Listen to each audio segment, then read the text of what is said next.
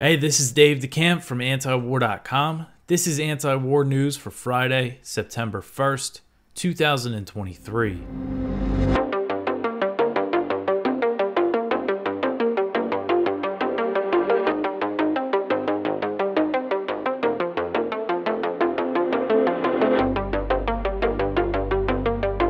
All right, the first story at the top of antiwar.com today: Ukraine tells counteroffensive critics to shut up. So Ukrainian Foreign Minister Dmytro Kuleba on Thursday told critics of Ukraine's slow counteroffensive to shut up amid a flood of leaks from Western officials pinning the blame for the lack of success on Ukrainian commanders. So Kuleba said, quote, "Criticizing the slow pace of the counteroffensive equals spitting into the face of the Ukrainian soldier who sacrifices his life every day, moving forward and liberating 1 kilometer of Ukrainian soil after another. I would recommend all critics to shut up, come to Ukraine, and try to liberate 1 square centimeter by themselves," end quote. So in recent weeks, as I've been covering, U.S. and other Western officials speaking to the media, anonymously, have criticized Ukraine's fighting tactics in a lot of ways, saying that their forces are too far spread out and that they're not using their NATO training, they're not using their combined arms training. And also they've been complaining that Ukrainian commanders are too worried about casualties, saying that they're casualty averse. And Western officials also acknowledged to the Wall Street Journal that they did not believe Ukraine had enough training or equipment to dislodge Russian forces in the first place. They just hoped that they would find a hole, essentially, and break through. So Kuleba's comments came as other Ukrainian officials are claiming gains in the Zaporozhye Oblast. So on Thursday, the Wall Street Journal reported that Ukraine had penetrated the main Russian defensive line for the first time in the country's southeast, and said that they're fighting at the edge of a village called Verbov. However, the Ukrainian success is not confirmed. And, looking at the maps, I use maps from South Front, and they've really been targeted, and they're accused of being, too pro-Russia or whatever. But they were the first ones, when Ukraine regained territory in the Kharkiv offensive in the northeast. South Front was the first ones to report that they made gains that I saw. And I wrote up a story based on their, what they were saying. And, that was before it was in the New York Times or anything like that. So, they're saying that there's fighting going on in this area near this village that they're talking about. But it says that the Russian army is repelling the attacks near that village. And then Russian officials are saying that they're, destroying Ukrainian forces in that area. There's a story in TASS quoting the Russian-installed governor of Zaporozhye saying that Russian forces eliminated 2 Ukrainian assault groups attempting to break through Russian defenses around Verbov. He claimed Ukrainian forces were scaling back their activity in Zaporozhye due to heavy casualties. So you have the Ukrainians and the Russians saying very different things. And again, I'm not seeing really the gains on the map. Ukraine has been making some incremental gains. They've captured some small villages, but, even the U.S. officials and everybody are saying it's not, really any kind of pivotal gains that they've been making. But we'll see, I'm sure it'll become clear in the next few days if Ukraine did gain anything significant or if this is just them trying to put a positive spin on it to the media.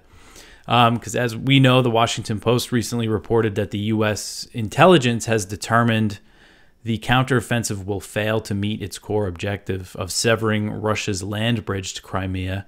And there was other reports of saying the U.S. and Ukrainian officials were arguing about, the way to move forward.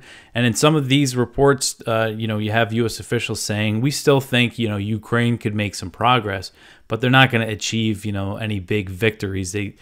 And essentially, that thing I went over yesterday, Senator Blumenthal, Senator Mitt Romney saying, saying that they're getting their money's worth in this war because the Russians are taking losses and no Americans are dying. I think that makes it clear that obviously, if you listen to this show, this is a proxy war. But I think it's clear in the fact that the Biden administration wants to keep this thing going, even though this counteroffensive hasn't succeeded at all. It just goes to show that that's what they want. They just want the war to continue, so they could keep Russia bogged down. And, you know, lots of money is to be made for sending all these weapons over there. So this kind of stalemate, I don't think they have a problem with it. I think they just want to keep fueling this war for as long as they can. All right, so the next one here, the EU aims to transfer $5 billion in weapons to Ukraine annually. So this is from Kyle Anzalone at the Libertarian Institute. And this is, again, another example of this long-term planning. So the European Union's foreign policy chief, Josep Borrell, said that the bloc targets $5 billion in weapons transfers to Ukraine annually for the next 4 years. So this is part of the thing, again, I covered recently with, you have the US, the G7 countries, the EU is technically part of the G7, are signing these, they're looking to sign these deals with Ukraine for long-term military assistance. And they're looking to give them $5 billion each year in military aid. So that's significant, just from the EU, you know, and then you put, who knows how much the US is going to try to give them. And Borrell also said that the EU wants to increase the amount of Ukrainian soldiers that it trains each year, up from 15,000 to 40,000. And at a press conference, Borrell said the defense ministers responded favorably to his proposals, although no formal pact was made. And this is still in the very early stages. I don't think we're going to see any deal signed, you know, this year. Maybe I could be wrong about that, but again, this is just an example of their thinking that they're going to keep this thing going. You know, it looks like Europe has, you know, their economy has certainly taken a hit, but they survived the winter, and I guess, you know, they think they can keep going here. All right, the next one here, China outlines obstacles to high-level talks with the United States. So a spokesman for the Chinese Defense Ministry on Thursday outlined obstacles that are preventing the resumption of high-level military talks between the U.S. and China. So Secretary of Defense Lloyd Austin and Chinese Defense Minister Li Shangfu, they both attended the Shangri-La Security Dialogue in Singapore, which was back in June. And the U.S. requested a meeting between Austin and Li, but Beijing declined. And they declined for, I think, a reasonable reason, because the U.S. has sanctions. The Chinese defense minister is under U.S. sanctions. Li was sanctioned in 2018 when he was in a lower level position, and he was sanctioned for overseeing the purchase of Russian military equipment. I don't know how the U.S. thinks it has the right to punish China for buying Russian military equipment. Very, very strange. But anyway, so that was when he was lower level, and then he became the defense minister earlier this year, and the U.S. refused to lift the sanctions on him. And, you know, I think that goes to show, you see the U.S. saying, oh, we want talks with China, it's all about dialogue, but, you know, the fact that they haven't lifted those sanctions, I think, shows that they're not really that serious. And Chinese Defense Ministry spokesman Colonel Wu Qian, he outlined other issues impeding high-level military talks besides just the sanctions, including U.S. support for Taiwan and U.S. military activity in the South China Sea and Taiwan Strait. He noted that while there has not been talks between the U.S. and China at the defense minister level, there are other communications going on between them. There was recently a conference that was hosted by the U.S. military in Fiji that Chinese officials attended, and they met with their American counterparts, again, at a lower level. But Wu said that there were a series of difficulties and obstacles preventing talks between Austin and Li, including new forms of military aid that the U.S. recently approved for Taiwan. One of those I covered yesterday, the U.S. providing Taiwan with foreign military financing for the first time, which gives them money to purchase weapons. So that's it. You know, China is opposed to all weapon sales to Taiwan, and of course they're really opposed to this new form of military aid. And he was also again saying that the U.S. is being too active in the South China Sea and the Taiwan Strait. You know, mainly in the South China Sea, the U.S. and now it's bringing its other allies into the mix, has really increased, you know, its military presence, sending aircraft carriers in there, constant surveillance flights.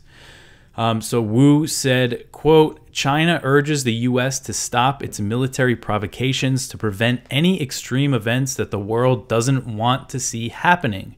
We can only have communication and dialogue that is in line with our principles and does not go against our bottom lines, end quote. So it's just interesting to see China spell out a few more things that they say the U.S. has to do. And I think if the U.S. did some of these things, cut off this new military aid to Taiwan, scale back in the South China Sea, I think that would go a long way in easing tensions with China. And those aren't drastic moves. I mean, the political climate in D.C. is so hysterical when it comes to China now that, Biden's not going to do it. But, it wouldn't cost the U.S. much to really significantly ease tensions with China. The next one here, speaking of these tensions, the U.S. military is in talks to build a port in the northern Philippines facing Taiwan. So Reuters reported this on Thursday that the U.S. military is in talks to build a Taiwan-facing port in the northernmost Philippine islands. The proposed project would be in the Batanes Islands, which are less than 125 miles from Taiwan. U.S. involvement in the project, of course, would raise tensions with Beijing as Washington is openly preparing for a future fight over Taiwan. So that's what China would think that they're doing with this port, and I think it's clear that is what they would be doing. So earlier this year, Washington and Manila inked a deal that gives the U.S. access to 4 more military bases in the Philippines. That brings the total number of U.S. military facilities in the country to 9. So the U.S. has a pretty significant military presence there. And 3 of these new bases are in the northern Philippines, so they could be used as staging grounds for war over Taiwan. But they're not as far north as where this proposed port might be. So the governor of this Philippine province, Batanes, told Reuters that the purpose of the new project would be to build an alternative port for shipments from Manila during rough seas in the monsoon season. Apparently there are other ports when there's, very high water level, they have difficulty. So, it sounds like a civilian port, but, if you have the U.S. military building it, that means the U.S. military is going to have access to it. And it could be another potential launching point for, U.S. If they're fighting over Taiwan. And that's a pretty strategic channel between these islands and Taiwan, the Bashi Channel. And Philippine officials are saying that U.S. military officials recently visited the area to discuss the potential port, and a decision is expected in October. So I would guess that the Philippines are looking basically for U.S. funding for this, and I'm going to guess that the U.S. is going to take them up on this offer to give them pretty much what would probably be like another military base in the Philippines. All right, so the next one here, the U.S. and Israel to simulate attacks on Iran. So the U.S. and Israel will simulate striking Iranian nuclear facilities as part of a series of joint military exercises that will be held in the coming months. And this was reported by Israeli TV. So back in January, the U.S. and Israel conducted the Juniper Oak exercises, which were the largest ever joint drills between the two nations. The Israeli military said Juniper Oak was just the first of a series of drills that the U.S. and Israel will hold this year. Israel's Channel 12 reported one of the upcoming drills would simulate Israel facing a multi-front missile attack that will involve the deployment of U.S. Patriot missile systems, and another drill will rehearse a joint U.S.-Israeli attack on Iranian nuclear facilities.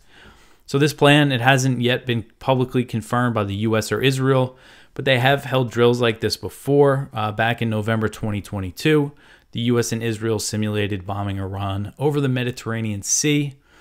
And, they say nuclear facilities would be the target. Of course, they're always hyping up the threat of Iran's nuclear program. Even though they're not building a bomb, there's no sign that they are, or that they're planning to. And that was recently affirmed by a U.S. intelligence report, but it doesn't matter. They're always going to be the boogeyman in the Middle East.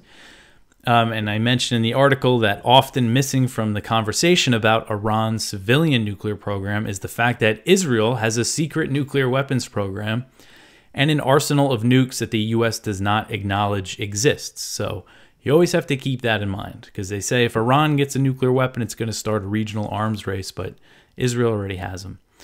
So the report comes amid heightened tensions between the U.S. and Iran in that situation in the Persian Gulf, since the U.S. seized an oil tanker and forced it to sail to the U.S., under the guise of sanctions enforcement, and it was carrying Iranian oil. After that, Iran seized 2 tankers in the Persian Gulf, and the U.S. has been increasing its military presence in the region.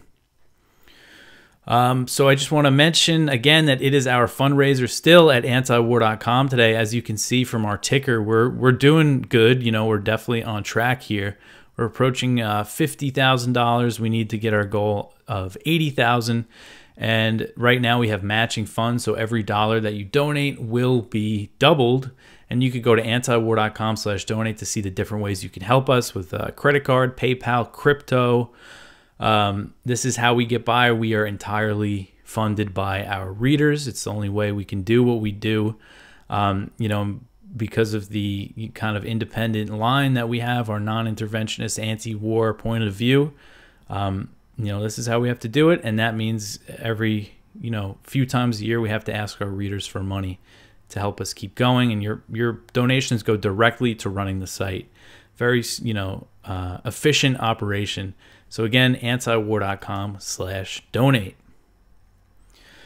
All right, where was I here? So the Palestinian Authority has a list of wants in exchange for Saudi-Israel normalization.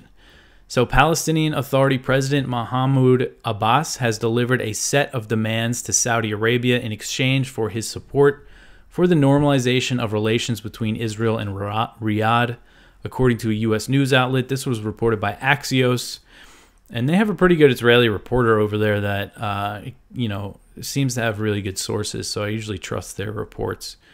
And this report said that Palestinians want status changes to areas of the occupied West Bank, at present considered Area C.